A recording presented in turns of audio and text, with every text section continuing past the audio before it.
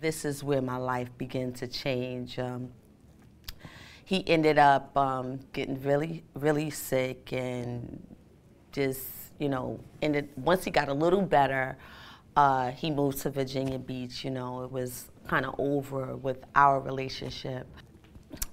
What happened is that my children are now going through this process. My daughter just had a fight on Monday in school, and this young lady, her friend, she shared with her friend that her dad has AIDS, and her friend ended up putting it on Facebook. So with her, she's angry at her dad, and she's going through like this rage.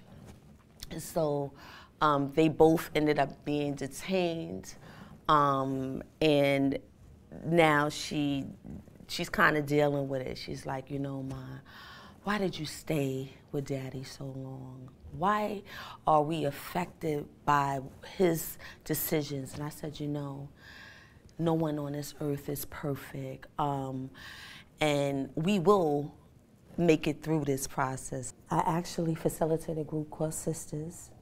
Sisters are sisters informing sisters about HIV and AIDS. I have so much compassion for the African American woman that I educate because I'm coming from a real place with them. I would like them to take away knowing who they are, protecting themselves, whether it be with condoms. I don't care what your sexuality is. Use dental dams, finger cocks, because we don't want to. We don't want anybody to. This one thing about the effects of a disease, it not just affect you, it affects everybody that's attached to you. And it's a domino effect. So with that, I want them to be able, across the country, wherever, protect yourself. It's important.